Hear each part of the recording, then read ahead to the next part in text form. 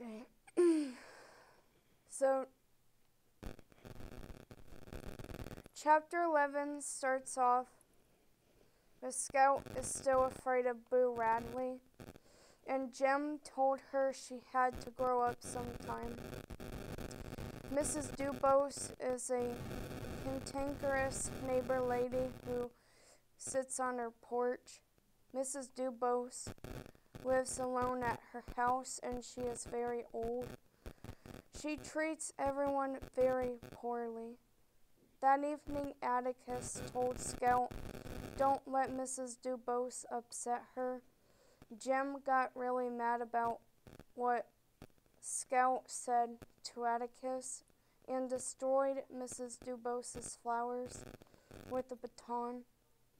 Jim's punishment is to read to Mrs. Dubose for a month.